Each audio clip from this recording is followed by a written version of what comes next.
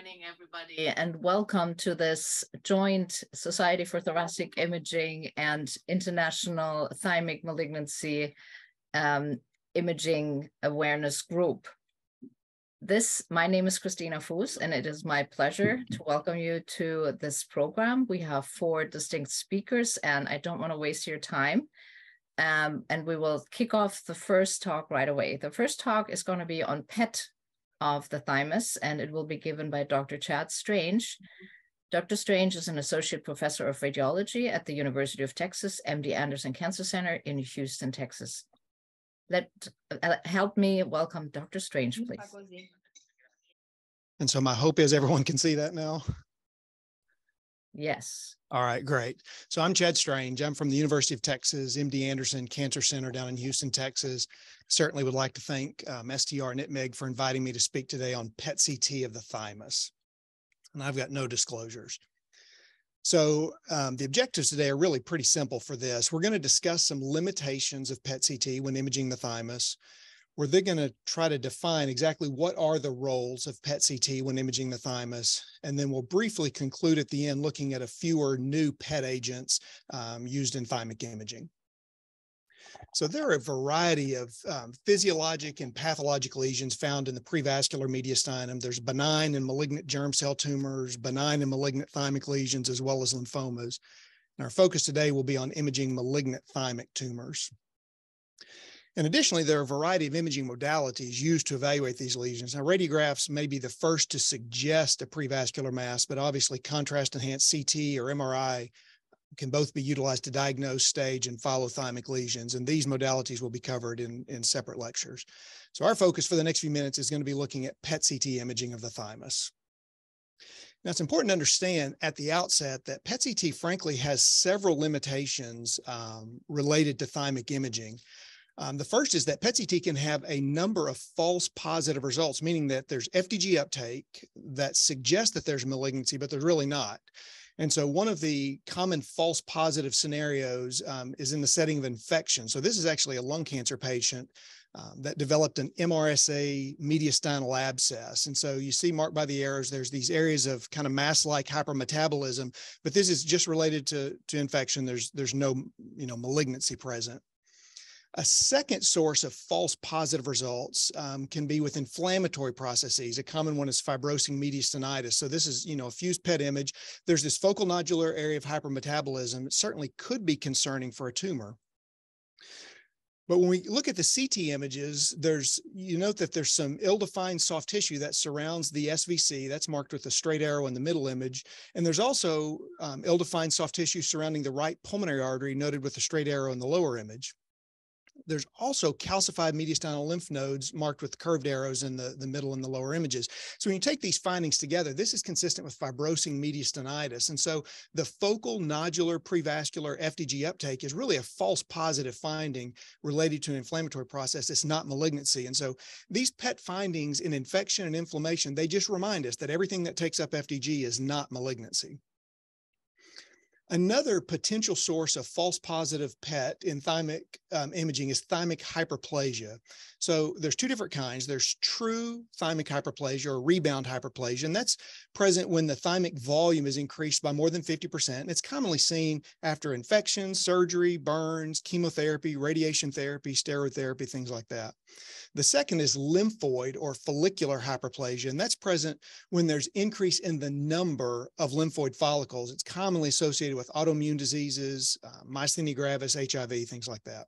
So in this case, in the upper images, note that there's prevascular soft tissue masses. It's noted with the asterisk there. It's mildly hypermetabolic on the fused PET image. The lower images were obtained. This is a lung cancer patient. The lower images were obtained before the administration of chemotherapy. And note that there's no FDG uptake. There's no masses noted in the prevascular space. So this is simply true or rebound thymic hyperplasia after the administration of chemotherapy. So this is a false positive PET-CT, and clearly this could be mistaken for a thymic malignancy. The final false positive scenario, it's technically not a false positive. There really is tumor there, but this is worth remembering when reading PET-CT for thymic tumors. PET-CT can't differentiate thymic malignancies from any other hypermetabolic prevascular tumor. So many aggressive hypermetabolic prevascular masses frankly look pretty similar. So this prevascular mass is a mixed germ cell tumor, and really PET-CT wise, there's really not any way to tell that apart from a thymic tumor. Similarly, this is a large hypermetabolic prevascular lymphoma, really cannot be definitively differentiated from a thymic malignancy. I mean, I think there's suggestion that it's lymphoma because the vascular structures are engulfed and not invaded, but it reminds us that the bottom line is when we're imaging the thymus, there are several false positive scenarios that you just have to be aware of. Conversely, PET-CT can have false negative results as well. So this is when the PET-CT is negative, but there actually is malignancy present. Now, there are several technical factors that can cause false negative results that apply to all PET-CTs, and those are really beyond the scope of this talk, but specifically with thymic tumors, some of the low-grade tumors just aren't FDG avid. This is a biopsy-proven B2 thymoma. There's essentially no FDG uptake, and this just reminds us why tissue diagnosis is so important. So when we take these findings together, we got to be very, very careful using PET-CT in thymic imaging because there's several false positive and false negative scenarios that we have to be aware of. So in light of these limitations, I want to turn our attention to defining what exactly is the role of PET-CT then when imaging the thymus. And so as you might have guessed already, it's incompletely defined. It is frankly sometimes unclear exactly how PET-CT is used with thymic imaging. So the literature, unfortunately, gives a mixed evaluation of thymic PET-CT imaging. Over the last several years, a number of studies have indicated that FDG uptake can be used to diagnose thymic malignancies, as well as to differentiate low-grade from high-grade tumors. So some studies have looked solely at the SUV max value. There's some studies that postulate that there's an SUV max threshold that can, definitively tell us between benign and malignant lesions. Other studies have tried to biologically benchmark the FDG uptake with the tumor measurements, such as the SUV max to T index. Other studies have looked at normalizing the FDG uptake to background mediastinal uptake, such as the T&M to ratio. The problem is that while you have all these studies that show PET-CT is very helpful, it can differentiate, it can help you decide this, there are other studies that show almost just the opposite, that there's a lot of overlap between SUV uptake patterns, between benign and malignant, between low-grade and high-grade tumors. And so because there's this overlap of SUV findings, many of these studies often have small sample sizes. It's frankly left a lot of unanswered questions as to what is the exact usefulness of PET-CT imaging in thymic tumors. So here's what we do know. In general, we know PET-CT is useful imaging tumors that are aggressive and metabolically active. That's true anywhere in the body. Luckily for us, most high-grade thymomas, thymic carcinomas, and thymic neuroendocrine tumors avidly uptake FDG. So in many of the tumors, there is at least some role for PET-CT imaging. So here's an example of a high-grade invasive thymoma. There's mediastinal invasion that's noted by the arrow, pericardial invasion noted by the asterisk. This tumor is clearly hypermetabolic. So in this hypermetabolic tumor, PET-CT is going to have a role. So we know that like in these metabolically active tumors, PET-CT is going to have a role in nodal evaluation, looking for areas of local invasion, pleural invasion, distant metastasis, things like that, if they're hypermetabolic. So here's an example. There's a right prevascular thymic tumor. It was hypermetabolic. I don't show that image here, but there's an adjacent N1 lymph node. It's marked with the arrow in that middle image. So this was a hypermetabolic tumor. This node is hypermetabolic. So the PET-CT is now telling us this is a metastatic N1 lymph node. Here's an example. There's a left prevascular high-grade thymoma. It was also hypermetabolic, and it's not shown. In the upper right image, there's a pleural nodule noted with the arrow. So this nodule is markedly hypermetabolic. So this is a pleural metastasis. So PET-CT is clearly helping us in this case. Another role for PET-CT in these hypermetabolic tumors is the detection of occult metastasis. So this PET image, you can see there are multiple osseous metastasis, but several of these were new. The lesion in the right humerus, the right clavicle, the pelvis, many of these lesions were new. And here's the fused and the routine PET that went with that. So these new hypermetabolic metastasis in the right humeral head, the right clavicular head, really have no CT correlate. These would not have been identified on CT imaging alone. So this just highlights the role of PET-CT in the detection of occult metastasis. So the role of PET-CT in thymic tumor imaging, it's complicated. There are false negatives, there are false positives, the literature is equivocal, but in hypermetabolic tumors, it's quite useful evaluating nodal, distant metastasis, as well as detecting occult metastasis. So how do we do this in real life? If we pull this all together, how do we use PET-CT in real life? Well, there's no clear guidelines when to use PET-CT for tumors that look like they may be, thymic tumors, but here's how many surgeons use this. If a patient has a prevascular tumor, it's well circumscribed, it's homogeneous, there's no evidence of local invasion. That is, it looks like a non-aggressive, early thymoma, like the image here. Most of the time, or at least many times, they don't even biopsy these. They'll go straight to surgery. They don't need a PET-CT. If the tumor is more aggressive appearing, so the tumor is heterogeneous, there's irregular borders, there's suggestion of local invasion, such as the image here. So this is now a more concerning tumor. Surgeons don't want to perform a thymectomy because these patients often require neoadjuvant therapy. Additionally, more aggressive appearing tumors may represent a lymphoma, which of course is not surgically treated. So in this scenario with a tumor that looks more aggressive, surgeons will often use PET-CT for a couple of reasons. One, it will help guide their biopsy. They'll find, the most hypermetabolic portion of the tumor, and that will guide the biopsy prior to resection consideration. And then if the tumor is FDG avid, PET-CT will help detect metastatic disease like we just discussed. And so this helps delineate for the surgeons patients that are not surgical candidates. It helps tailor their treatment, and it helps then avoid unnecessary thymectomies. So while PET-CT may not be part of a routine examination in thymic imaging, it certainly has a role in a case-by-case basis. Now, up to this point, we've been discussing, FDG PET-CT, kind of routine PET. But I want to finish by briefly looking at a couple of newer PET agents. One of these newer agents is gallium-68 dotatate. Gallium-68 dotatate is an agent that is more specific for neuroendocrine tumors, or in this case, thymic carcinoid. So it's been shown to better identify metastasis in thymic neuroendocrine carcinoma. Hepzibah reported that gallium-68 dotatate better detected orbital, supraclavicular, mediastinal, and hilar metastasis compared with routine FDG PET-CT in a patient who had known thymic neuroendocrine tumor. Now, while this is clearly limited to just neuroendocrine tumors, it does, have a role in thymic imaging to help differentiate between some of those tumors. Another newer PET agent is called gallium-68 FOPI. It's a quinolone-based tracer that acts as a fibroblast activation protein inhibitor, hence the name FOPI. Gallium-68 FOPI shows promise imaging tumors which overexpress fibroblast. So Yang reported gallium-68 FOPI uptake in a thymic squamous cell carcinoma and was thereby able to differentiate that tumor from a lymphoma, showing that there was at least a potential role for this agent differentiating between different thymic tumors. Now, the downside is gallium-68 FOPI uptake has been reported in at least 28 different cancer types. So there is certainly some limited usefulness, but what I think the study highlights is that there is an increasing role of receptor-specific and tumor-specific imaging.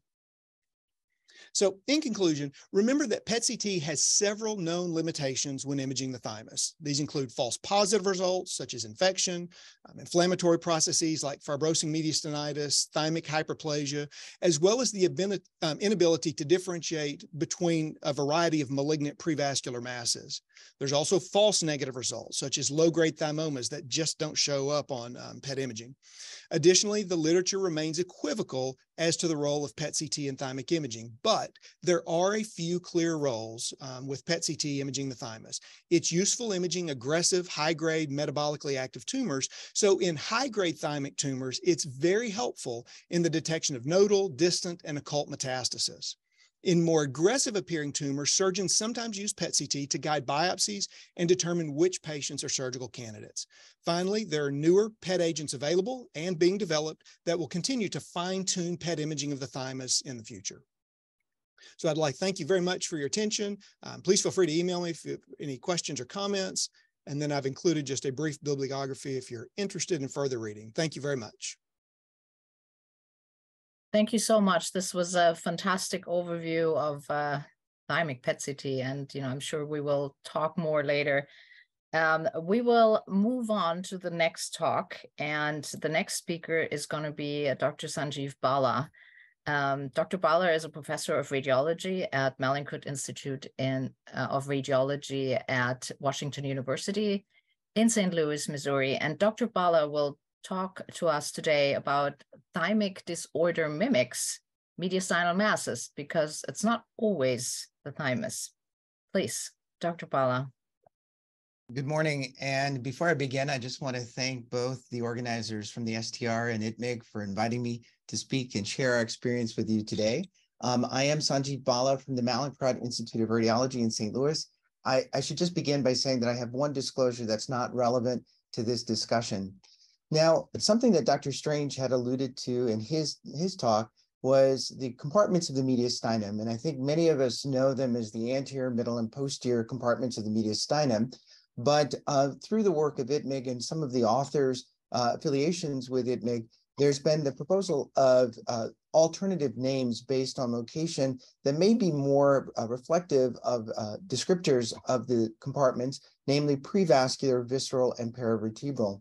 And we all know that the thymus resides in the anterior prevascular compartment. And just by way of starting, it's useful to think of the thymus as being a triangular shaped structure. And these are just some examples from a normal CT in a patient with pre and post contrast, just to show the normal configuration, the triangle of the thymus in the prevascular or anterior compartment of the mediastinum.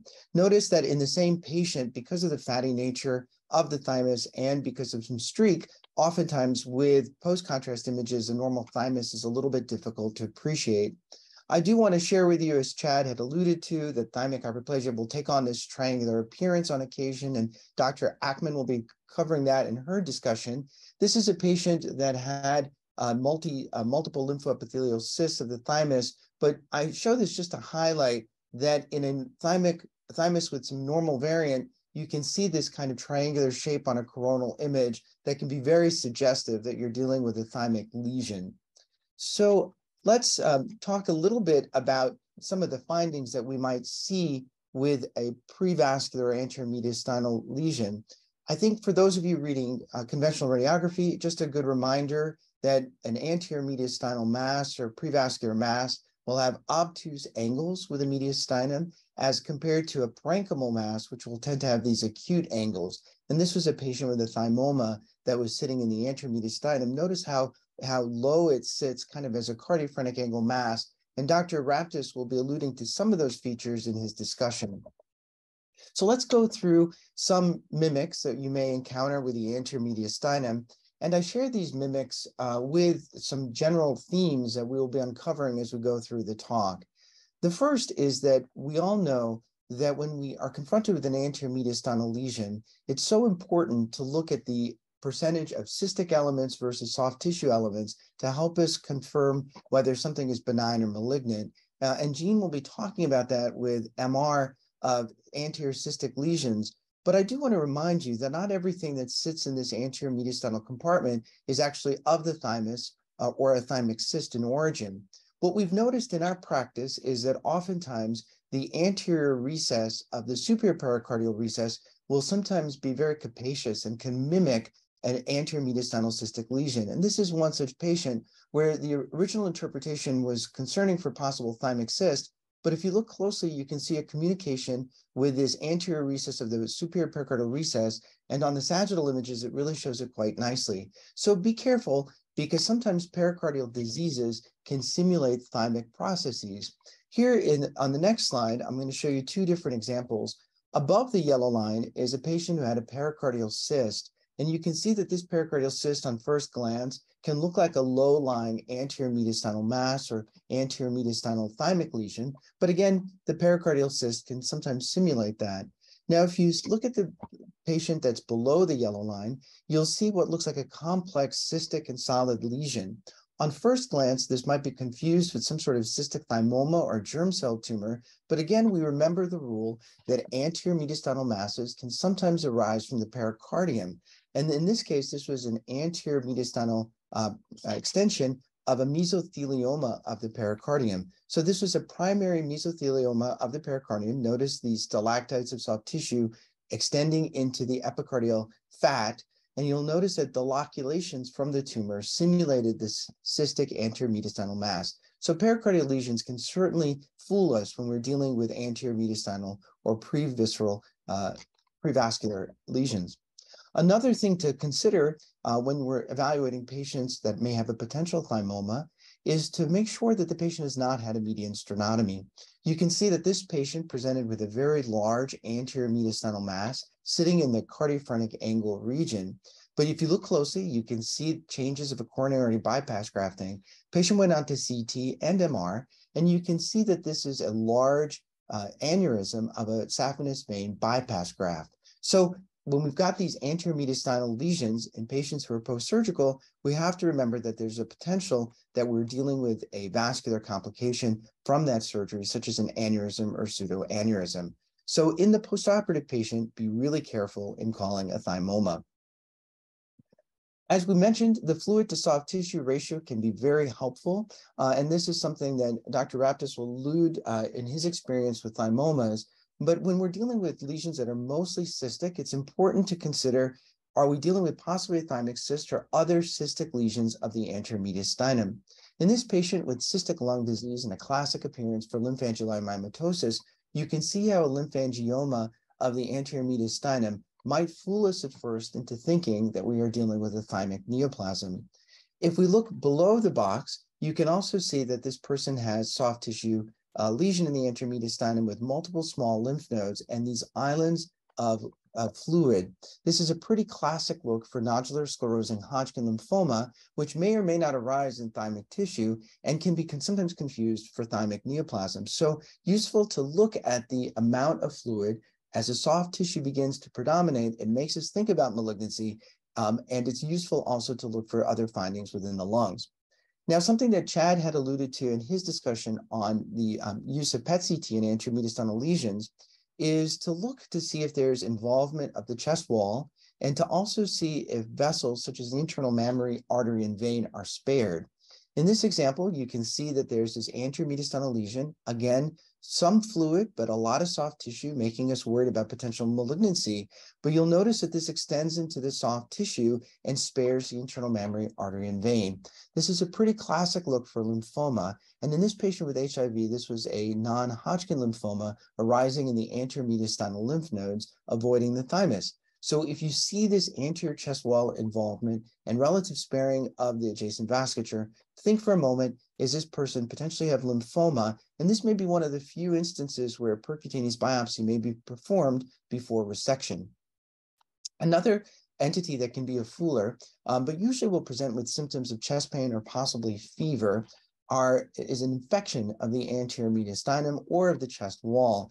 This was a young patient that had presented with a chest wall osteomyelitis chondritis, and there was extension into the anterior mediastinum. We can see that there are these areas of low attenuation and low signal, better delineated on the MR, extension into the anterior chest wall, and there was actually a chest wall deformity that was also associated with this lesion. So when we see that there's chest wall invasion, let's take a moment, look to see if there are any symptoms that might suggest infection, or if there's some vascular findings that might make us think of a lymphoma. Another finding that may have us consider as lymphoma as a potential is intravascular invasion. As Costa will allude to, occasionally this can sometimes happen with some thymic neoplasms, but when we see that there's involvement, as we did in this patient who is pregnant, that should at least get us thinking about, is there a potential for lymphoma? And if you notice that there's extension into the chest wall relative sparing of the internal mammary artery and vein. And as expected, this ended up being a B-cell non-Hodgkin lymphoma, very typical appearance to get this intravascular invasion. Now, in our practice, we've seen that occasionally vascular processes can start to simulate anterior mediastinal masses, and namely thymic neoplasms. This was one such case. A patient was referred to us because a biopsy at an outside hospital had a suggestion of a Hodgkin lymphoma with atypical lymphocytes from a percutaneous biopsy. I think we can all appreciate there's stranding in the mediastinum. There's this kind of soft tissue elements in the prevascular space, with maybe some tiny lymph nodes or thymic tissue. But I think we also all can appreciate that there's a lot of stranding in this anterior mediastinum. Well, we went on to get a PET-CT, and the PET-CT was negative, which is unusual, as Chad had alluded to. And you can see on this post-contrast image, we can again see this soft tissue mass with some stranding. The MR was useful because it showed that this has a pretty kind of homogeneous fat stranding and suggested that the brachiocephalic vein was missing on the left. And that's because this left brachiocephalic vein had thrombosed, and this was a venous enlargement and venous infarct of the thymus. So when you're confronted with a thymic lesion, take a moment to look to see if there's any potential for involvement of the brachiocephalic vein. And if you don't see it and you see a lot of stranding, be alert that it could be related to venous edema or venous infarct. Another entity that may sometimes simulate thymic neoplasm is going to be a patient who presents in the setting of trauma. In the setting of trauma, occasionally thymic bleeds can result in enlargement of the thymus, and you can see some active extravasation in the thymus. This was another patient in the setting of trauma who had an anterior mediastinal mass, and yet a third, this was from a sternal dislocation of the manubrium and body of the sternum. So in the setting of trauma, if you see enlargement of the thymus, certainly you may have a patient with thymic hyperplasia, but occasionally you'll get patients with thymic bleeds that can simulate masses. So be a little bit careful. Now, fat can also be useful as we approach these anterior mediastinal lesions, in addition to looking at the fluid to soft tissue ratio, in addition to looking at the soft tissue involvement of the chest wall with relative sparing of the internal mammary artery and vein, in addition to looking for vascular involvement.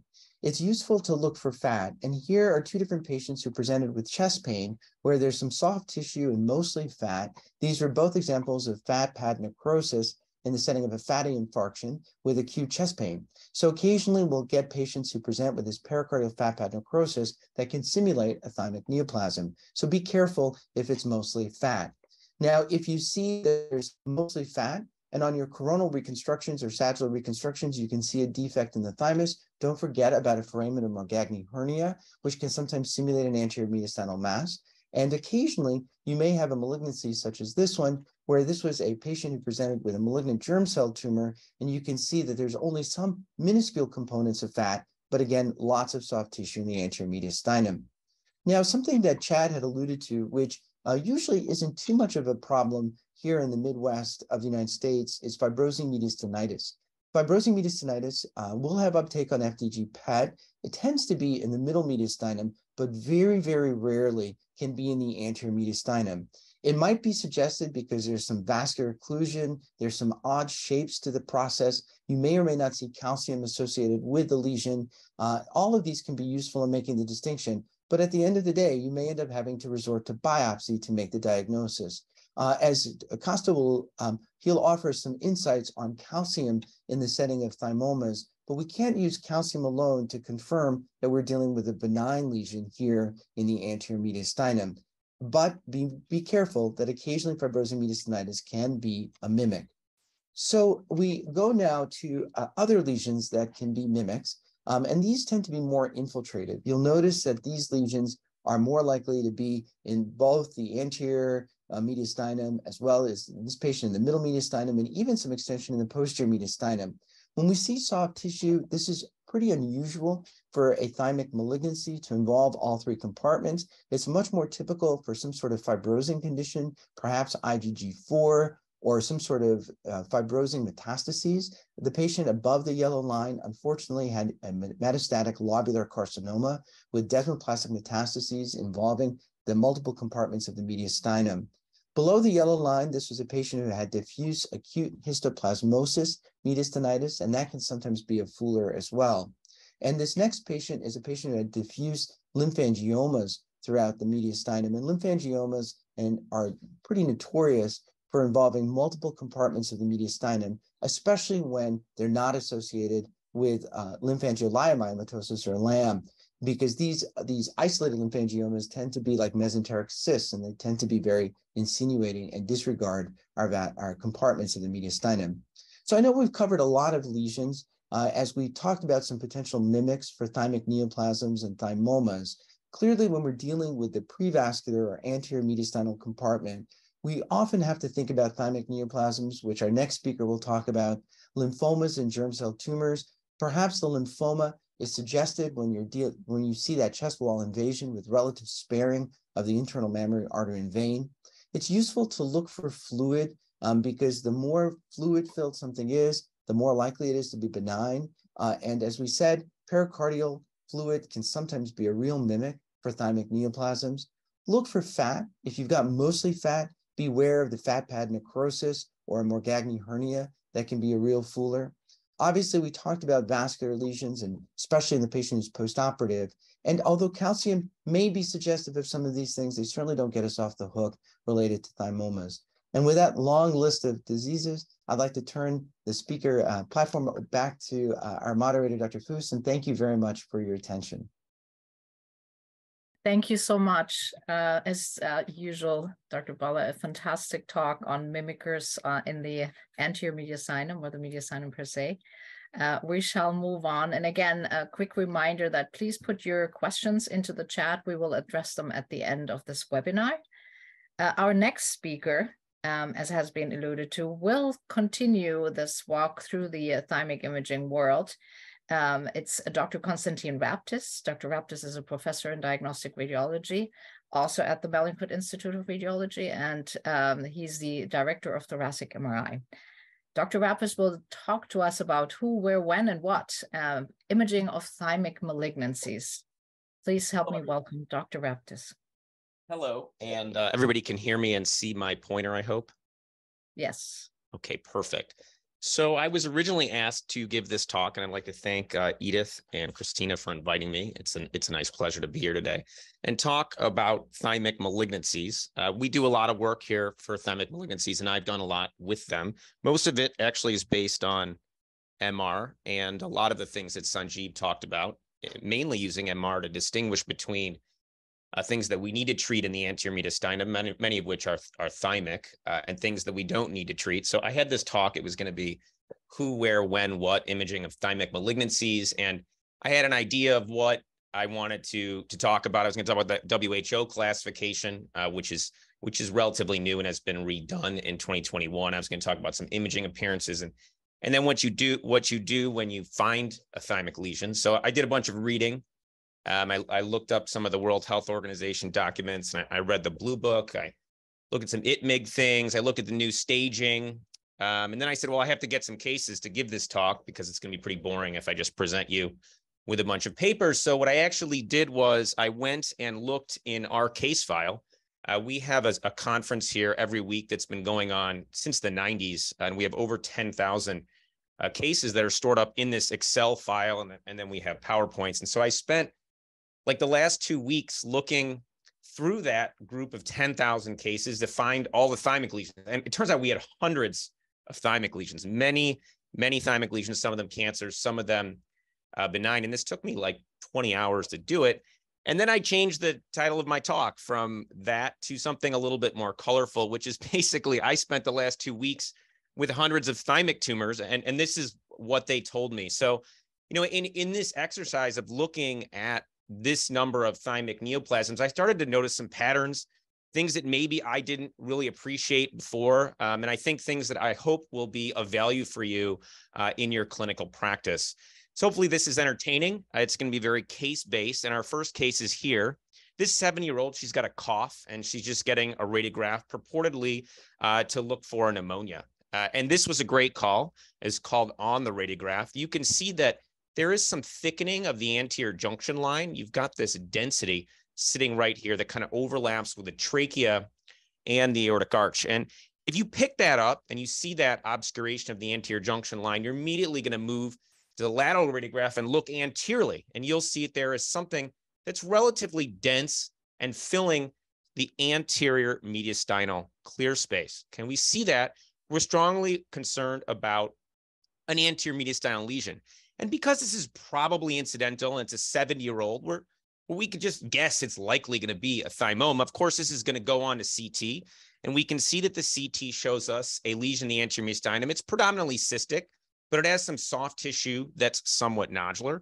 And this is a great look for a thymoma. Thymomas can have lots of different appearances. They're often just solid masses that have some enhancement, but about 30 to 40% of them have some cystic change, and many of them are nearly completely cystic. And so this went on to surgery. Nothing else has to be done. And that turned out to be a thymoma.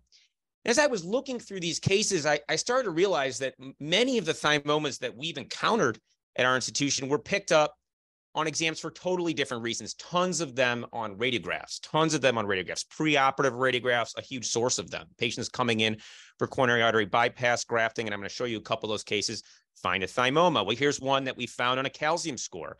Good news, your calcium score is 0. Bad news, you have a lesion in your anterior mediastinum.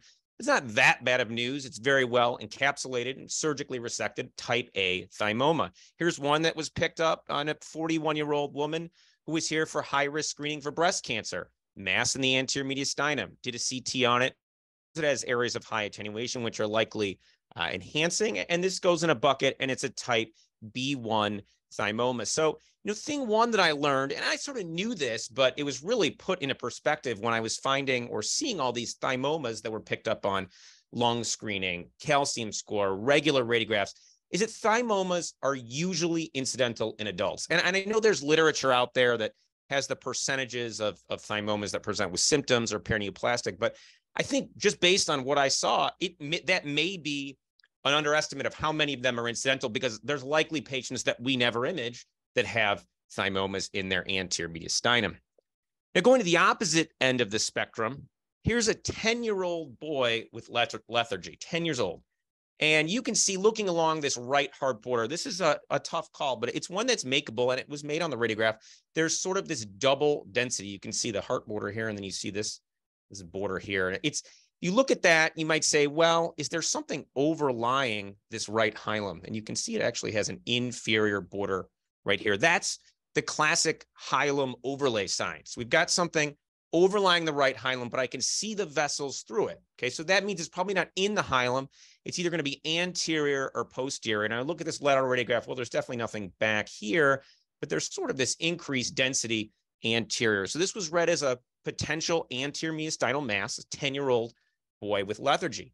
Goes on to get a CT, and actually you can see that the finding on the radiograph is actually a huge lesion. I mean, this was very subtle, I think, on the radiograph, but on the CT, it's much, much larger. It's got a mix, again, fluid, soft tissue, but here we're in a totally different demographic and clinical presentation. The patient is symptomatic, they're lethargic, and number two, this is a younger patient. So we had this mixed lesion, anterior mediastinum, soft tissue and fluid, and I think people wanted to think maybe this is some sort of germ cell tumor.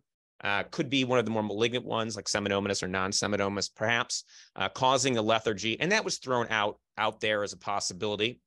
Patient also got an MR. I'm not sure it's really needed in this case. We've got all this soft tissue. This is going to end up being a surgical lesion, but the MR shows it's filled with fluid on our balanced steady state free precession. And indeed, that big component posteriorly was pretty avidly enhancing. In working up this patient, for their lethargy, there's a huge panel of labs drawn, and this patient actually had anti-acetylcholine receptor antibodies, and they were thought to have myasthenia. That then pushes us into a whole new territory, and we're thinking thymoma plus perineoplastic syndrome. This lesion was resected, and it was a type B1 thymoma in a 10-year-old. Okay, so I think one of the things I learned, and we saw a bunch of thymomas in young patients, is that thymomas can happen at any age. Now they're the most common anterior mediastinal mass in adults, but they can still happen in younger patients, young adults, and children amongst a broader differential diagnosis of other lesions, many of which Sanjeev showed you in the previous talk. The other thing that's important here is the relationship between thymomas and paraneoplastic syndromes. Of course, the most common one is myasthenia. There's some estimates that up to a quarter of myasthenia gravis have thymomas. This is a patient who presented with myasthenia gravis type symptoms, was found to have a B3 thymoma.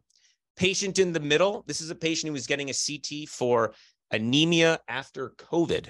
And they are found to have a big mass in their anterior mediastinum. It's kind of off to the left here. And this too turned out to be a thymoma, different paraneoplastic syndrome. This is pure red cell aplasia. Sometimes the clue is actually of the potential paraneoplastic syndrome is on the imaging.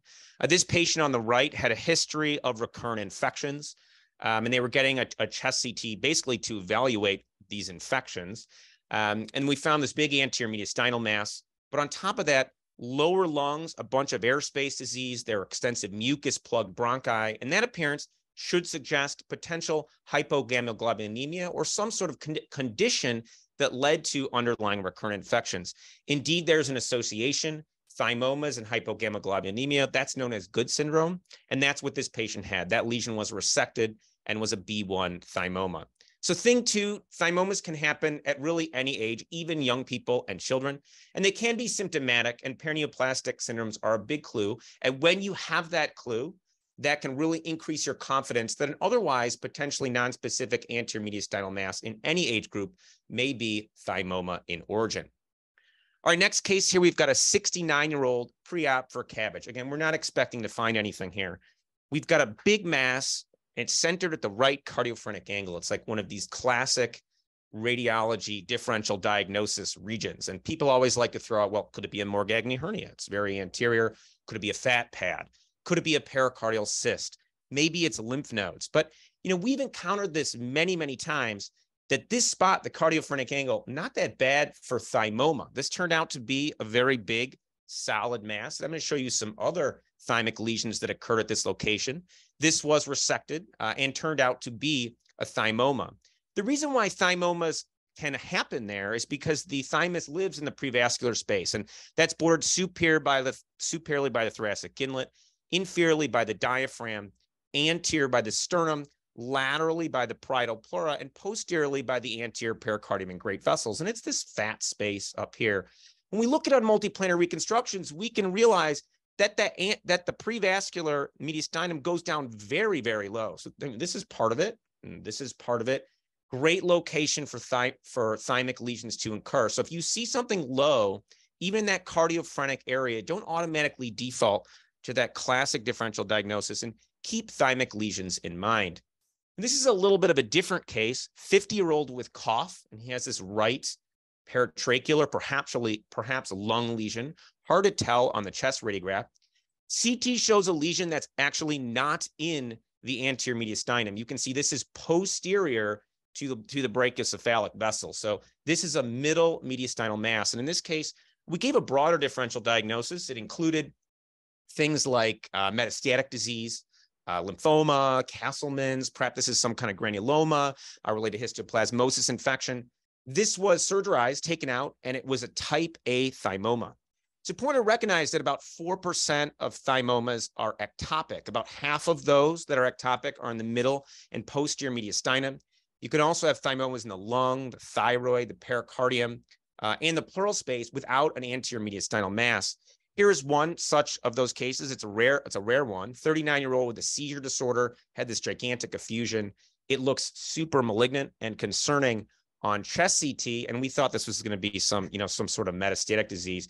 It actually turned out to be a B1 thymoma involving only the pleura. There was no anterior mediastinal mass in this case, and this is often described as a rare lesion known as a pleural predominant thymoma. So thing 4 is that thymomas can be in weird places. Don't only think about the anterior mediastinum superiorly. All right. Next case, 13-year-old, again, another child with shoulder pain. Another unusual look, very strange looking lesion, right? It's causing a contour deformity along the left aspect of the mediastinum. This isn't your normal cardiac border. And it's got this speckled high density that looks like calcium. Now, this child's sister actually had an osteosarcoma. So at this point, people were wondering, well, maybe this is some weird bone tumor that's happened in the anterior mediastinum. We CT'd it. It's got this peripheral calcified rim, lots of soft tissue, but lots of this speckled calcium or bone. Since we were dealing with a young patient, things like germ cell tumor were definitely brought up. Something weird that was of bone origin was brought up. I think thymoma may have been thrown in, but this was removed and turned out to be a thymoma with metaplastic bone. And I didn't really think of calcium and bone as a feature of thymomas. I kind of think of them as being more soft tissue masses, but that's actually not that infrequent. And many of the cases that I encountered had calcium and bone, and it was often speckled. So if I see a mass in the anterior mediastinum, it's got very dense and confluent calcification. I often think of either an old infection like histo or perhaps treated lymphoma. But when I get this speckled look, don't forget thymoma. Can happen with calcium. All right, my next case is a 52-year-old. He's here for preoperative evaluation of a CABG. Again, we're not expecting to find anything here. This patient has a mass that's overlying the left hilum. And again, we can see the vessels through it. So great look for the hilum overlay sign. Not sure I see anything posteriorly, but anteriorly as well. Kind of hard to pick it up. I'll tell you, the anterior clear space is a weird location. Sometimes you can see the mass really, really well, and other times you can't. But we've got a definite finding on the radiograph, and that requires a CT to work it up. CT shows big anterior mediastinal mass, somewhat irregular border along its left aspect, and a bunch of small pleural nodules. This was highly concerning for a thymic neoplasm, and we said there's probably spread to the left-sided pleura. Ended up going on for surgical exploration to get tissue and to stage this lesion. This is an old case. It's like 20 years old. And this came back as a thymoma. It's actually from 2000, the sort of B classification that was developed by Rosai in 1999 wasn't in widespread use at that time. This was probably best categorized as some sort of B2 to 3 thymoma. And the patient ended up getting the primary mass resected, and they went on for radiation. Interestingly, this patient lived for 20 years and ended up dying of an unrelated cause.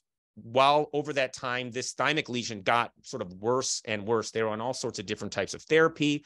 This left pleura was biopsied at one point and actually came back as thymic carcinoma, which we're going to talk about in a bit. The link between thymoma and thymic carcinoma is somewhat controversial. But the key here is that this is a thymoma that's not confined to the anterior mediastinum. Incidental, but outside that space. It actually involved the lung at surgery and involved the pleura. Okay, so thymomas like to be invasive. Okay, and we sometimes think of them as these benign neoplasms, but they are not benign. The World Health Organization describes them as all potentially malignant. I think that's kind of a problematic term. They can be locally aggressive. This is a thymoma going to the left pleural space. Here's a thymoma that involved the lung and the left pleural space. Here's a thymoma that's invading the superior vena cava. And here's a thymoma that's got a ton of left-sided pleural disease and was kind of just extending into the lung as well with that irregular border. The bottom line is that if you've got a mass in the anterior mediastinum and you see either local invasion of structures of the mediastinum or invasion of one of the pleural spaces, thymomas should be very, very high on your list. In some cases, we may go from CT to MR to stage the extent of thymomas. It's very good for looking at vascular spread. This is a patient with a B2 thymoma known by biopsy that was extending into the left brachiocephalic vein and superior vena cava. Very easy to see on balanced steady state free procession imaging. We also do a nice job with T2 and low B-value diffusion of showing nodularity of the left pleural space that enhanced. Okay, so this was, again, another thymoma with spread to the pleura and mediastinal structures. I will caution you that what you're seeing on imaging may not completely correlate with surgical findings. And at least at our institution, we like to get proof of the spread to confirm it. There are some papers that I think make some claims that are a little bit overestimating the power of imaging. This is a patient with a known AB thymoma. It was abutting the pericardium, and there was a small pericardial effusion. We thought for sure this was going to be pericardial spread of the thymoma. The lesion didn't drop out in a post-phase imaging. Jeanne's going to talk a bit about that. The effusion enhanced, but actually at surgery, this was just pericarditis, completely unrelated. So this was a thymoma confined to the anterior mediastinum, didn't have any spread, even though the imaging was concerning. So thymomas can be locally invasive. They love the pleura, okay?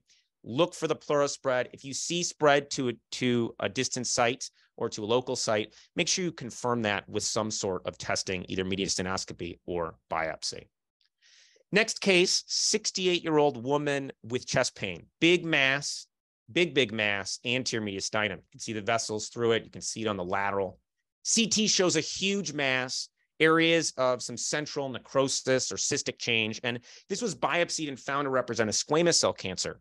Now, our surgeons actually had a question like, is this a lung lesion or is it mediastinal? And we had a big debate about it. It's kind of hard to tell. It had some acute angles and subplaces, but we ultimately favored it to represent an anterior mediastinal lesion, in part because we felt like it was centered there, and also because the thymic vein went into it. And this did turn out at surgery to be a thymic carcinoma of squamous cell origin. This presentation for thymic carcinomas, not uncommon. These patients don't present with paraneoplastic syndromes. That's extremely rare in thymic carcinomas, but they often present with chest pain. Okay, this is another patient, chest pain, huge mass, again, cardiophrenic angle in this case, CT, big mass, areas of necrosis, resected, thymic carcinoma, squamous cell type. I think it's important to pause for a minute and consider the WHO classification of thymic tumors, just so you know what's on the menu. Your thymic epithelial tumors are thymomas and thymic carcinomas. About 75% of thymic tumors are thymoma. These are, again, regarded as potentially malignant, but I really hate that terminology. They like to be locally invasive. They're staged based on their microscopic appearance with increasing amounts of lymphocytes and dysplastic cells. Thymic carcinomas are frankly malignant, many different types. Okay, they all look about the same. And I think even distinguishing thymoma and thymic carcinoma, very difficult on imaging. There are also neuroendocrine tumors of the thymus, which are broken up by the same strategy that we do for lung neuroendocrine tumors, typical and atypical carcinoids, and small and large cell carcinomas. These look a lot like the other tumors. They're often fairly aggressive looking, overlap a lot with thymic carcinoma. It's important to recognize that other tumors of the anterior mediastinum often involve the thymus. We see lots of thymic lymphomas. We can see mets to the thymus. Even your germ cell tumors usually arise from cells of thymic origin, but your WHO classification of thymic tumors really describes these three entities as the thymic specific lesions.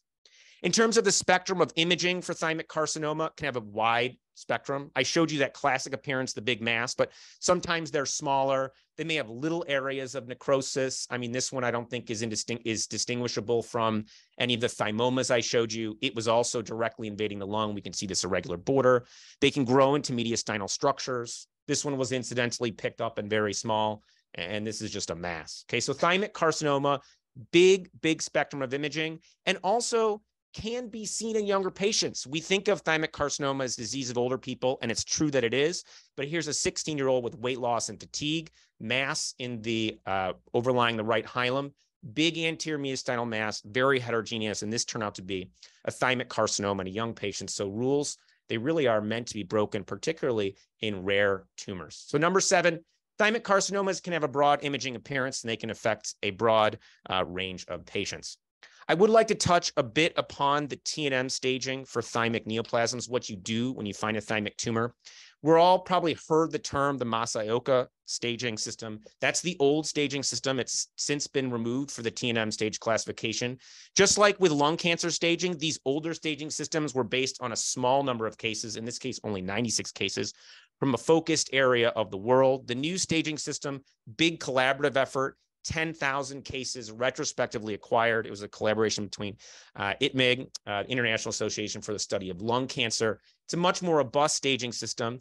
Very similar, but there are some key differences. One is there used to be a lot of worry about whether it was extending outside the capsule in the T&M staging. Those are both T1 tumors.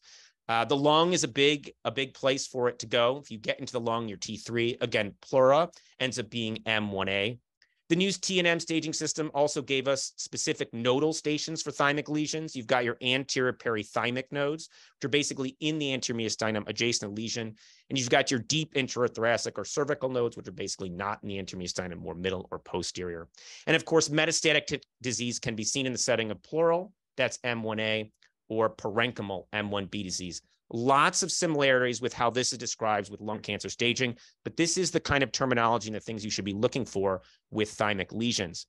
When it comes to thymic carcinomas, I think pattern of metastatic spread is helpful. This is a 75-year-old with a thymic tumor.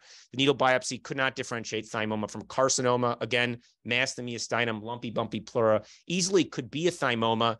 bunch of small pleural nodules, but this one's not pleural, that's parenchymal. And if you've got a parenchymal nodule in the setting of an anterior mediastinal mass that you're concerned is thymic in origin, that's much more likely to be a thymic carcinoma than is a thymoma. Thymomas rarely go to lung or to solid organs or the bone. Another interesting example shown here, this patient presented with diffuse hepatic metastatic disease, was biopsied and found to be a squamous cell cancer. They biopsied it multiple times. And they were telling us, well, we think it's thymic.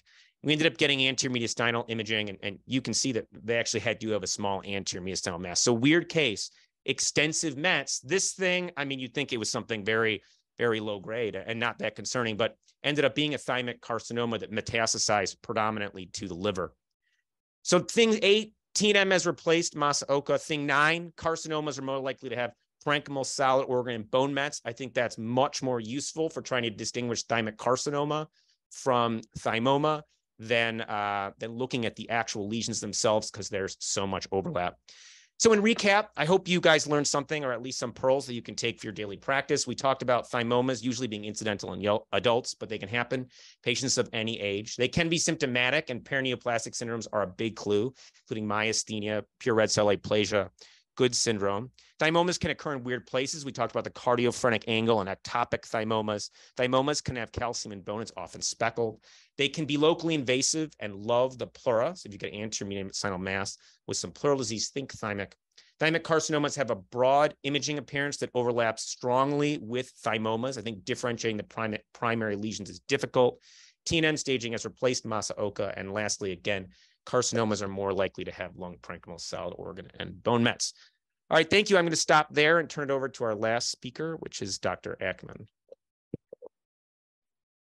Well, thank you so much, Dr. Raptis. That was absolutely fantastic. You know, those cases are, wonderful pearls. And as you said, we'll move on to the last but not least speaker, Dr. Jeanne Ackman, who is an assistant professor of radiology at Harvard Medical School, and she practices at Massachusetts General Hospital in Boston, Massachusetts. Dr. Ackman will be talking about MRI. Is it your thymus best friend? Everyone, and thank you for coming, and thank you to the organizers for having me. So I hope to show you how to use MRI to keep your thymus and that of your patients, unless its advanced tissue characterization favors resection. Here is my disclosure. So the thymus has an important and even critical role in immunity. It subspecializes, trains, and matures T lymphocytes from the bone marrow to recognize self, including the fetus in a pregnant woman, and to fight disease, including infection and cancer. Most of this training occurs prior to puberty, with the trained mature T lymphocytes migrating out of the thymus and taking up residence in secondary lymphoid organs. It is pretty much dogma that the thymus is not needed after puberty, but the truth is that we do not know how much value the thymus provides in adulthood. Has it been taken for granted, much in the way the spleen was for many decades, until the spleen's important immune function in adulthood was recognized? When we think about rebound thymic hyperplasia, or that phenomenon, we clearly can recognize that the thymus is still very much alive in adults and can rev up again. So what's it doing when it revs up? And I think that's what we don't fully understand.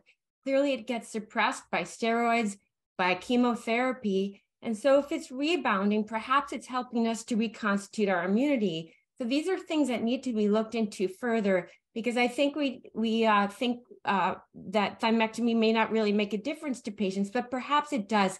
And certainly we don't want to resect a thymus unnecessarily for benign disease. We did a study looking at all thymectomies at MGH between 2006 and 2012 and found that 26% of our thymectomies were unnecessary and for benign disease, including thymic cysts, or mostly thymic cysts and thymic hyperplasia, which CT caused to be misinterpreted as thymomas. At that time, not much MRI was being performed to help make this distinction. So we ideally don't want to resect thymic cyst, thymic hyperplasia, and lymphoma. That wouldn't be very helpful to resect a lymphoma, generally speaking. One primary exception is that there has been some therapeutic benefit demonstrated in resection of even normal thymus in patients with myasthenia gravis. Big New England Journal study demonstrated that efficacy in therapeutics. We showed that MRI had or has a tremendous impact on the clinical decision-making of our thoracic surgeons with a 2-year prospective study. MR increased diagnostic certainty and reduced the need for intervention in a significant way. It provided unexpected relevant diagnostic information in 2/3 of cases and changed or modified the diagnosis in nearly half. MRI reduced the need for patient follow-up by 21% and would have reduced it by 34% had we not been following thymic cysts. And it modified the surgical approach in at least half of cases and increased thoracic surgeon comfort with the patient management plan in almost all cases. Let's look at some case studies that demonstrate how MR can be helpful to our patients. This is a 24-year-old woman with who had a reported thymic mass on CT. When we look at this thymic tissue, it still has very normal looking bipyramidal morphology. And if we measure the maximal thymic lobar thickness, which you'll note is done perpendicular to the long axis of each lobe, we get the measurement of 15 millimeters, which is toward the upper limits of normal we found in young women and men in the 20 to 30-year-old age group. We found a sex difference in normal thymic appearance in adults between 20 and 30 years of age, with the thymus of women demonstrating a fuller, more attenuating appearance than that of men, and therefore leading to misinterpretation as thymic masses on occasion.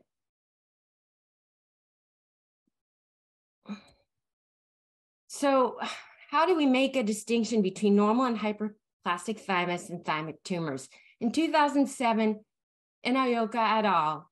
Showed cleverly that we can use the same technique we use with the adrenal gland with the thymus to look for microscopic fat in adults and help distinguish these entities, because the lymphoma and thymic epithelial tumors should not contain fat, whereas normal thymus and thymic hyperplasia usually do contain fat in adults. And that's an important caveat, because the thymus atrophies over time, becoming microscopically fatty and ultimately macroscopically fatty. But in children, it hasn't atrophied yet. So we do not want to be using chemical shift MR imaging to distinguish normal or hyperplastic thymus from tumors in children. There's another test we can use by MR for that purpose.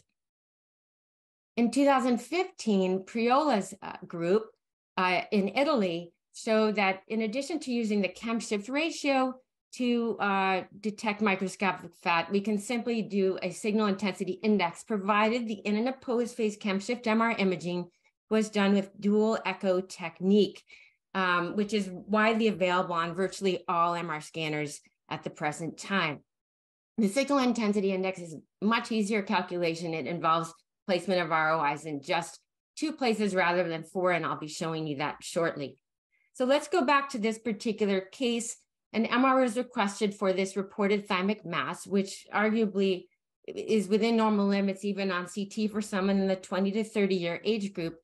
We can see the tissue to be T2 hyperintense and to show marked qualitative suppression or drop in signal on the opposed phase T1 weighted image, proving the presence of microscopic fat, and that this lesion represents normal thymus. Normal thymus because she's a young woman in her 20s. If this were a 40-year-old, we would be calling this thymic hyperplasia, but it is not tumor, and she does not need a thymectomy. Chemical shift MRI to distinguish normal and hyperplastic thymus from thymic tumors and lymphoma and prevent unnecessary surgery.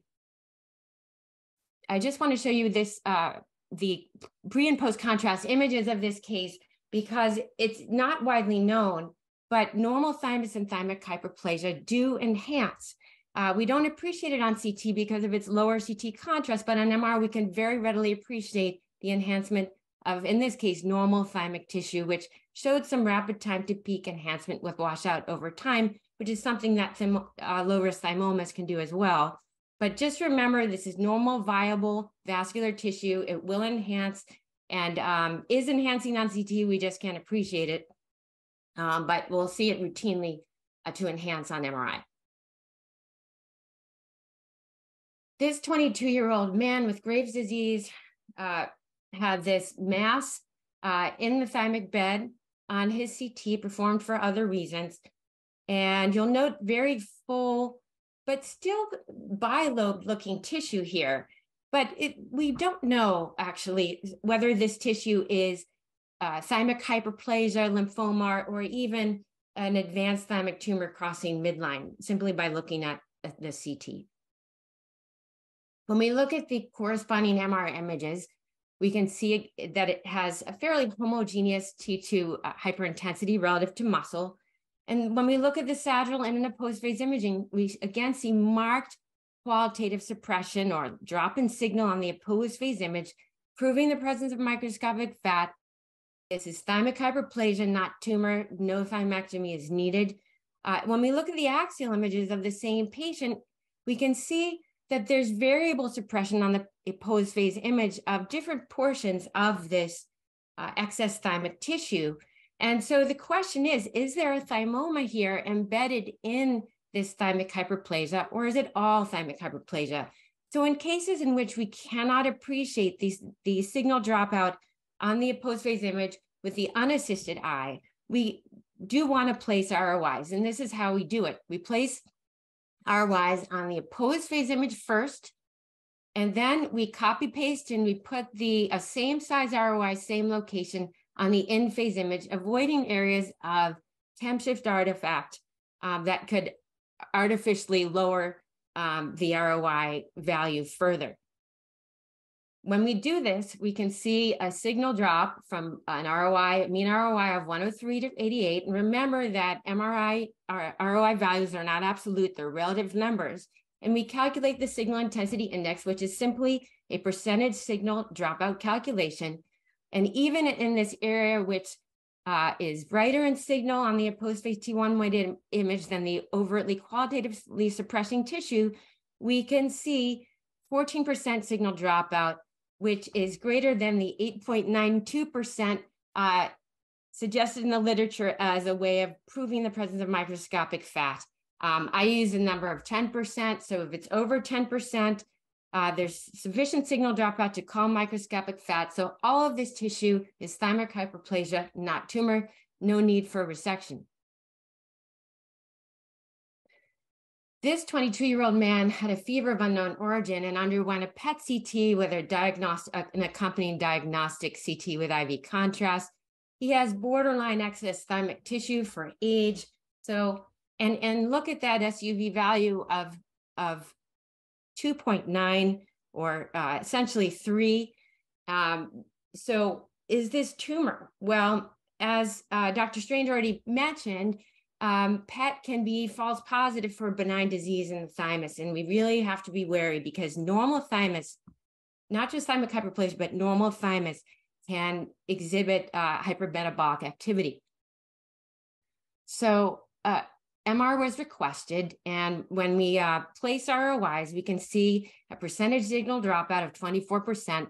This too is thymic hyperplasia, not tumor. And notice, again, it had an SUV of 3, doesn't matter. This is thymic hyperplasia, just hypermetabolic.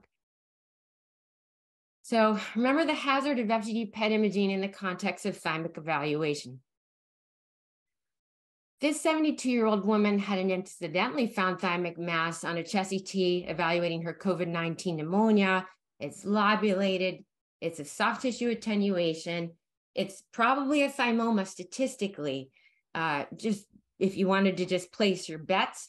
But it has a fairly homogeneous attenuation to it. And, could this be a multilocular thymic cyst with some hemorrhagic or proteinaceous material, or is it solid?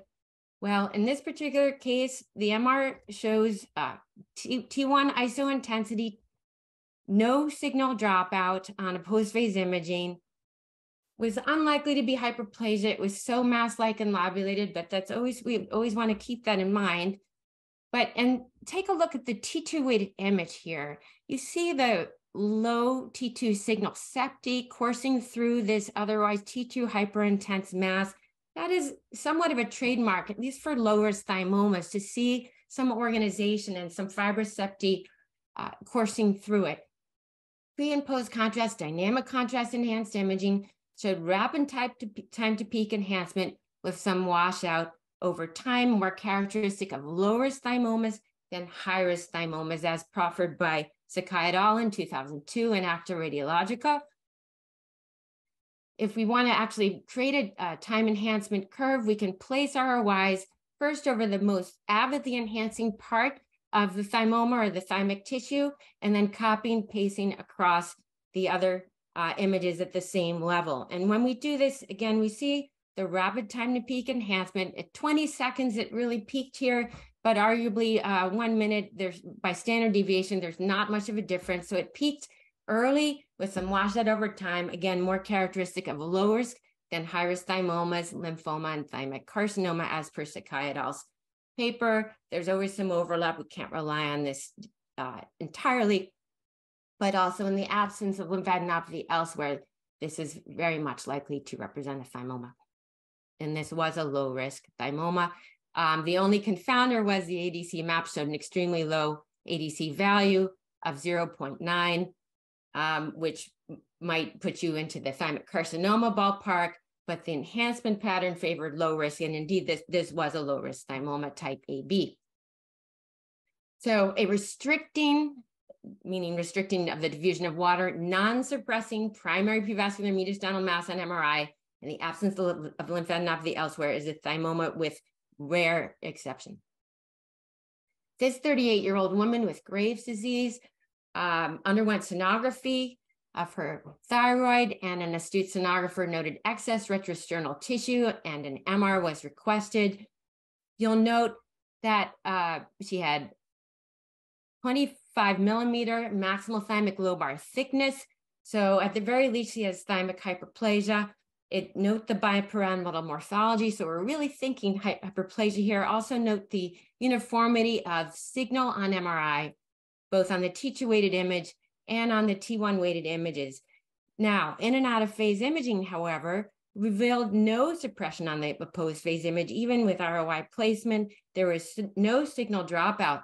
So now what do? It looks like thymic hyperplasia, but it's not suppressing. We reported the entity of non-suppressing normal thymus on Ken-shift MRI in a young woman back in 2012, and subsequently the Priola group in Italy reported that we can use diffusion-weighted imaging to help differentiate normal and hyperplastic thymus from lymphoma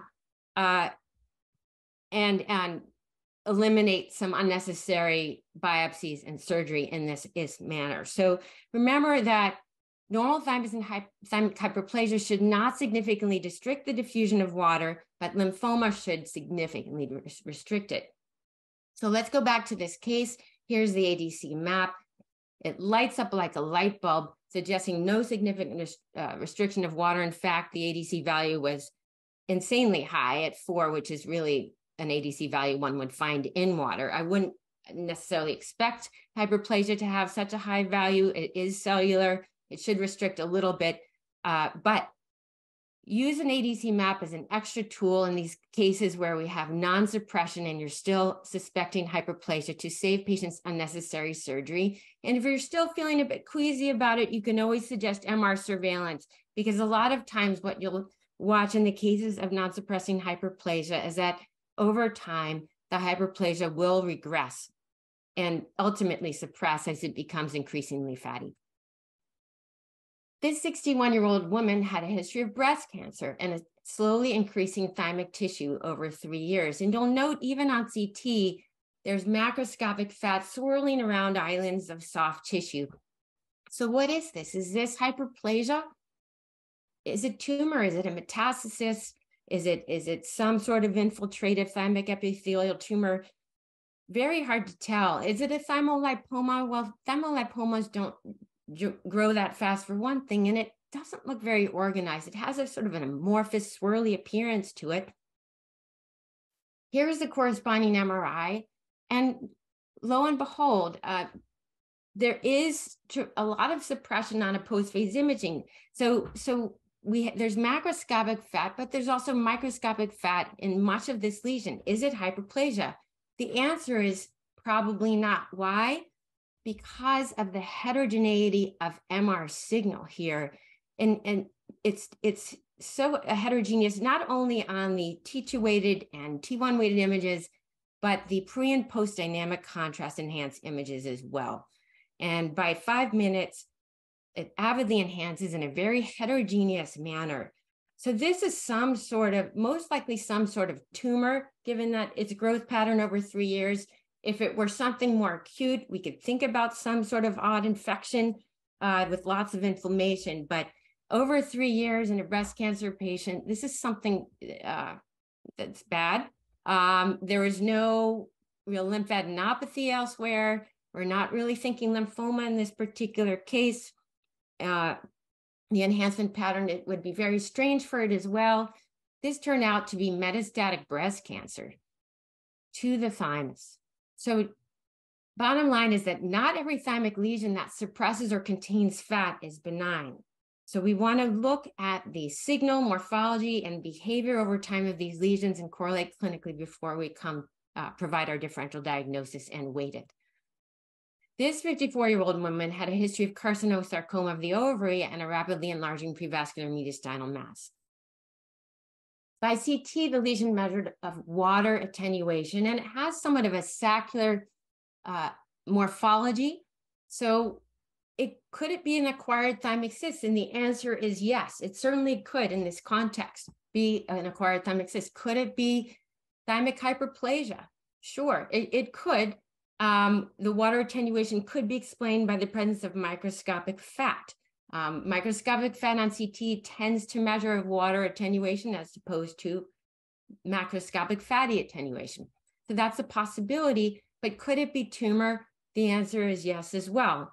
An MRI was requested to sort out cystic versus solid. When we look at the T2 weighted image, we see heterogeneous signal, some fairly marked T2 hyperintensity on the right side of the lesion, and some more intermediate to lower T2 signal intensity at the left side of the lesion. Very heterogeneous on T1 weighted imaging as well. And note suppression across most of the image on a post-phase imaging. And also note pre and post contrast, the marked heterogeneous enhancement out to 5 minutes. So rapidly growing lesion in someone with a history of an ovarian carcinosarcoma. It's clearly not a benign cyst. It's not hyperplasia, despite the fact that it has fat, given this marked heterogeneous enhancement pattern. And this turned out to be a myxoid pleomorphic sarcoma in the thymus. Clearly it had fat in it. So again, remember, not every thymic lesion that suppresses is benign. We have to look at the whole picture, not just whether a lesion is suppressing or not, before we come to a conclusion of benign versus malignant. And I want to highlight how much more information we are getting out of the MR as opposed to the CT. The CT suggests that this lesion may well be benign. This was an incidental finding in the prevascular mediastinum CT. It is this nodule is slightly hypo attenuating to iso attenuating to the muscle in the chest wall. Is it cystic or solid? We can't tell by CT. It measured 41 Hounsfield units. Thymic cysts and even bronchogenic cysts, or I shouldn't say even, thymic cysts and bronchogenic cysts have been shown to have attenuation values up to 100 Hounsfield units. So we have to be really careful when we're trying to determine whether a lesion is cystic or solid by CT.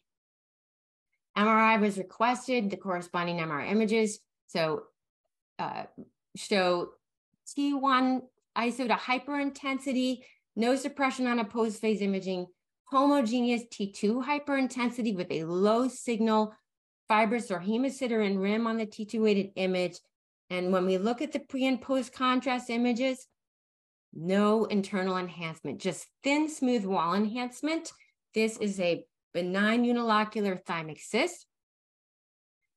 Never be dissuaded by the benignant. You should not be dissuaded that a lesion is benign simply by the fact that it has wall enhancement in this area. If there's thin, smooth wall enhancement, a study we did more recently showed that thymic cysts most of the time exhibit thin, smooth wall enhancement on MRI. We cannot detect the wall enhancement on CT because of its lower soft tissue contrast, but expect to see it on the MR. On average, the wall thickness tends to be about 2 millimeters plus or minus 1 millimeter.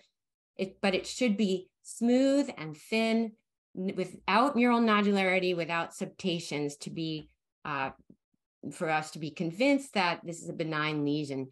This was another incidental finding in the prevascular mediastinum on CT. Looks just like the last one, but in this particular case, on MRI, we show the lesion enhances with rapid time to peak enhancement, some washout over time. This was another thymoma AB, not a cyst. This needs to come out. This lesion measured 96 Hounsfield units in the retromanubrial or prevascular mediastinum. It grew. Ultimately, an MR was ordered to determine whether it was cystic or solid. You'll note that it is cystic. It's T1 hypointense, T2 hyperintense, so no internal enhancement, just thin, smooth wall enhancement. Because the wall looked a bit thickened to us, we followed the lesion over time. And actually, the lesion was followed by CT simply because the patient was getting routine oncologic chest CT follow-up for lung cancer. And look what happened. Over time, not only the lesion get bigger, but it ultimately got smaller to the point that it was barely perceptible in 2015.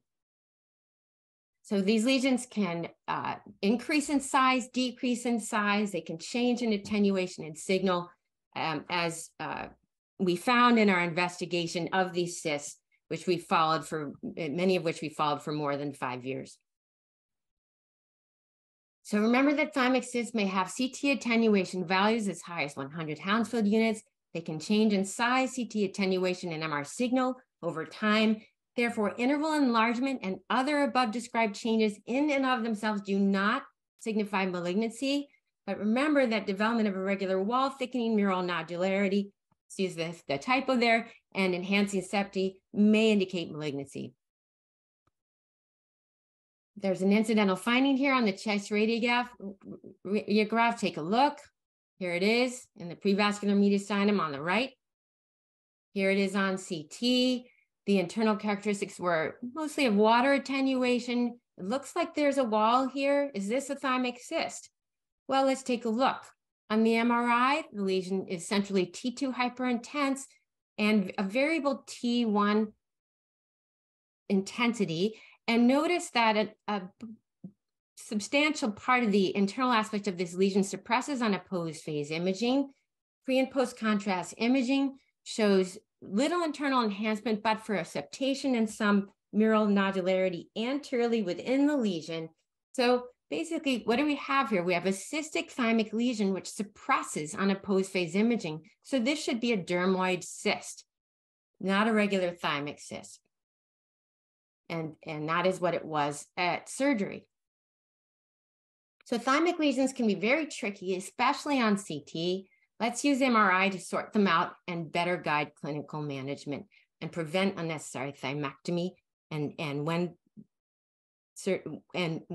biopsy or surgery is needed, we can use MRI to often guide the patient and patient management. Thank you very much for your attention.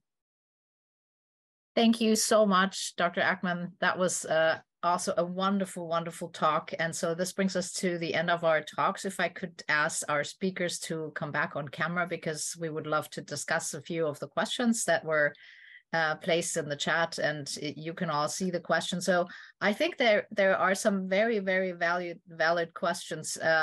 Maybe the first question for Dr. Strange. So Chad, there's this question. Can you determine... Cristina? Can Yes. I just remind people maybe on Facebook to please post their questions there, so I'll hand them over to you later. Thanks. Yeah, yes. Thank you. Thank you for that reminder. So Chad, can you determine following chemoradiation if a tumor is, as one of our audience members posted, dead, meaning non-viable tumor? Is that something that you do with PET or any other modality? or any other of the speakers? I'm not sure I understand exactly. I know that, we will follow those if they remain, after therapy. They're routinely followed with contrast enhanced CT. If they remain stable in size, they're often left alone. Obviously, if there's any question, you can do repeat PET, repeat MRI. If there's any increase in size, but if they stay stable in size, not necessarily. So PET, you wouldn't utilize PET to determine viability of tumor or not, or vice versa. I guess that was the question. Okay. I don't want to misspeak. Are you talking about like after therapy? Yes, there was the question was, so I'm reading the question. The carcinoma has reduced by 50% post chemoradiation, and 1 year it's later. And can you find out if it's, and they put dead. And so I assume it's viability. I mean, if it's 1 year after and stable in size, I don't think we would routinely do a PET CT at that point if a year out it's stable in size. I mean, certainly if there was a question of viability, PET would be great for that. But I don't think that we would routinely do it a year out if it were stable in size. Cool. Well, thank you. Thanks for clarifying. Maybe a question to all of our speakers. How do you follow up thymic cysts, thymic hyperplasia? Do you do that? And if so, how? I don't know, maybe Dr. Ackman, Jeanne, do you want to chime in? So I helped write the STR guidelines for imaging of mediastinal masses, and we came to the conclusion that really the best way to surveil these lesions is by MRI. One, there's no ionizing radiation, but more importantly, you can more reliably tissue characterize. As we've seen with multiple examples, CT can be misleading. And by MR, you can be more assured of detecting even subtle areas of mural nodularity or enhancement that might push you toward calling malignancy as opposed to benignity. And in reverse, detecting features of benignity. And so we monitor them by MR to reduce radiation exposure and have more diagnostic confidence in what we're dealing with. And also because the MR can inspire more confidence in terms of diagnosis, we can often spread out the surveillance interval much greater than we can by CT. Instead of a 3-month follow-up, we might do 6 months or 12 months if we're fairly confident of benignity, but not absolutely certain. And Cristina, if I could just offer, the Midwest experience is slightly different. I think that's one of the great things about the webinars. When we diagnose thymic hyperplasia or cysts, we do not do any follow-up. We consider it completed. Sorry if there's a misunderstanding. I agree with you, Sanjeev. If we're convinced that something is benign, we don't advocate follow-up. It's only in those more probably benign but indeterminate cases that we'll do surveillance. There's no difference. I agree with you 100% with that. Thank you for coming to an agreement, because that's what we would do. What we would do here at OHSU as well, and it's always good if we sort of agree, because I think that we all do things slightly differently, but an agreement is a good thing. Which brings me to the next point of discussion: when do we biopsy? When do we biopsy a thymic lesion, and what do we want to know for that? That was a question from the audience as well. Anybody want to chime in? Sanj, maybe Dr. Bhalla? I can. Oh, yeah, let me go. Yeah, go ahead, Costa. I mean, I think there's a couple situations where you would biopsy an anterior mediastinal lesion, not just a thymic lesion. One is you think it might be something else, particularly lymphoma, because lymphoma is treated with chemotherapy and not surgery. So if you've got an anterior mediastinal mass that's extending around vessels or is associated with a lot of pleural or pericardial fluid, you should think about lymphoma.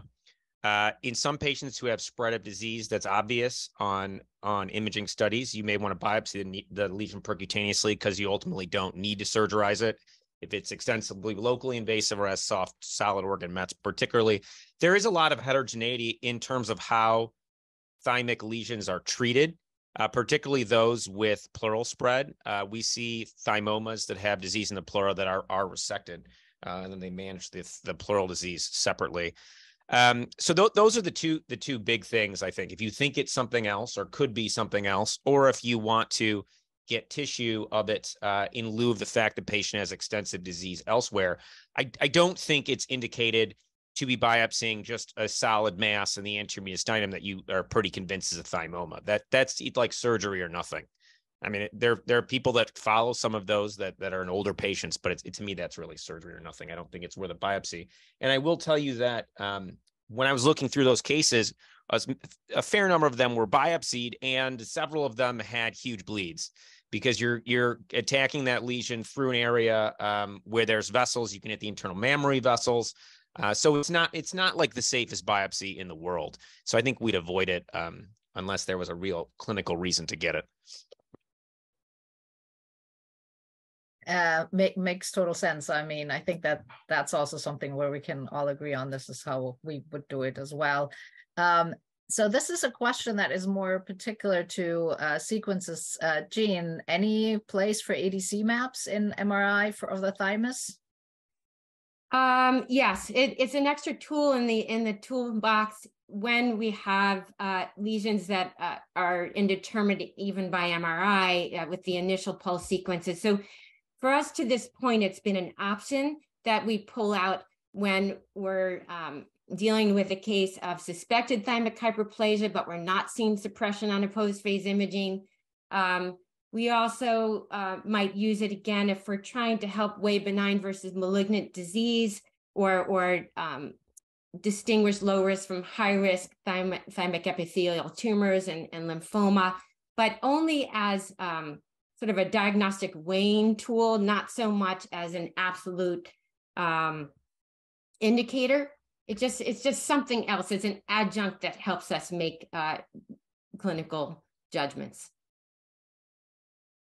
Thank you. And that maybe we could also, touch briefly on, for all our speakers here, PET-CT versus MRI in the setting of malignant thymic lesions. I know that we have our guidelines and I know that we have our pathways, how we like to do the imaging, but maybe we can quickly chat about that. One of our attendants was asking, what's the best imaging modality for malignant thymic lesions?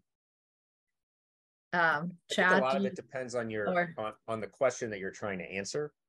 I think that if you're looking for distance spread, I think PET's great. I think if you're looking for local extent of disease, I think MRI is excellent for that, particularly vasculature. For characterizing potentially benign things, I think that MR is better because a lot of the things that could be benign won't be avid, but so will thymomas, may not be particularly avid, so you end up kind of caught on those. But it really is based on the specific question that you're trying to answer, and it's case by case. I think it'd be easy to say that, I guess I do a lot of MR, so I like MR, but PET definitely has a role, particularly in thymic carcinomas, for looking for distance spread of disease.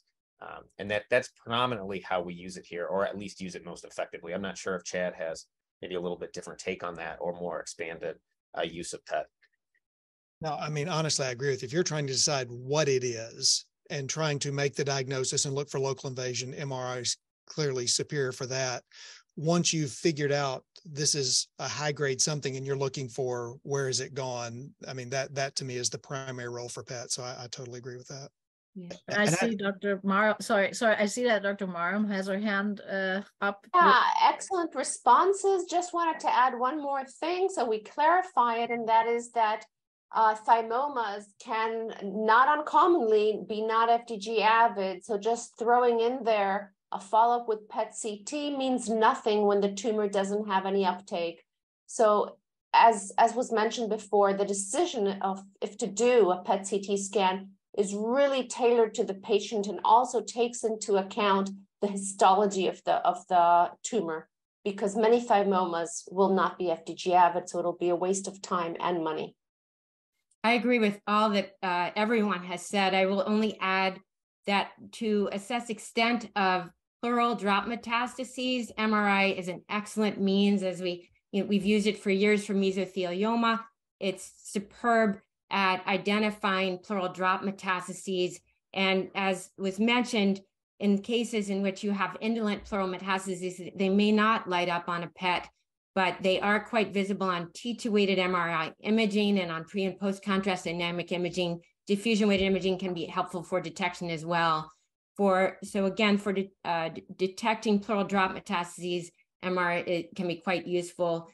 PET, as many have mentioned, and Dr. Strange advocated, is super helpful as assessing for extent of metastatic disease, especially in the setting of thymic carcinoma metastatic to liver, lung, and bone. So just highlighting MRI's value for pleural route metastases here. I wanted to just add one thing that Chad had mentioned in his talk that is easy to overlook is the value of PET for localizing a site for biopsy. Yes. We've had a few cases here where we've had anterior mediastinal masses, which have been biopsied and read on initial biopsy as fibrosing mediastinitis, which we all know is atypical in the anterior mediastinum, only to have them turn out later to be fibrous thymomas or Hodgkin, nodular sclerosing Hodgkin, which is notorious for having fibrosing areas. When we targeted the hot areas, we could get the diagnosis. So I think that's a very good use for PET-CT.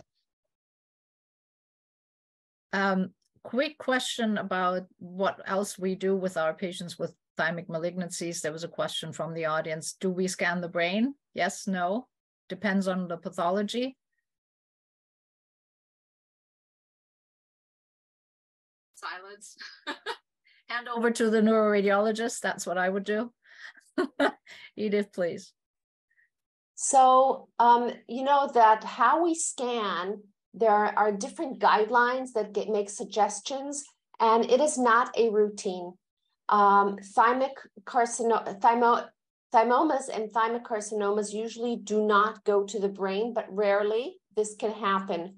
So just like with any other exam and follow-up, it'll probably depend on the clinical scenario and if there are any symptoms, but it is not routinely done.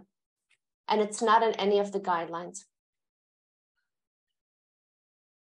Thank you. That answers a very important question. And then there was one more question, and I think then we will have to wrap it up. But one question was, if you are assessing an anterior mediastinal lesion, should you always include post-contrast images, or can non-contrast images be sufficient? If I may answer or that, as you may have seen from some of the examples in my talk, there were a bunch of cases in which the T1 and T2 weighted imaging raised the possibility that a lesion could still be cystic. And it wasn't until we gave the contrast and sometimes did post-process subtracted imaging that we could be sure that there was no solid cellular material. So I think it's very risky, especially upon baseline imaging, to not do pre and post contrast. If for some reason a patient can't get iodinated IV contrast or gadolinium, an MR without contrast is better than nothing, but it is a bit hazardous to not give that contrast and do a comprehensive evaluation, especially at baseline. And then even at follow-up, if you're getting the sense that there could be some complexity on your pre-contrast images, you may want to give contrast again, because it'll increase your sensitivity for detecting those 2 or 3 millimeter mural nodules that could indicate that we're dealing with something other than a benign lesion. Well, thank you so much. I think we covered the questions in the chat, to our audience. If there's one last pressing question that we haven't answered, then please post it. But if not, then first and foremost, I would like to thank our speakers today, for their excellent talks. This was truly insightful, and I think I personally am going to take home a lot of important information. And I would like to thank the STR and ITMIG for hosting this webinar. And I'm going to pass the baton over to Dr. Marom for maybe some closing comments. Thank you. Thank you very much, everybody. Great talks, great questions and answers. And just please follow the ITMIG website. We have more webinars on this Thymic Awareness Month. And hope to see you next time on any of our ITMIG or STR webinars. Thank you for joining. Thank you very much, everybody. Have a lovely weekend. Thanks, you too. Bye.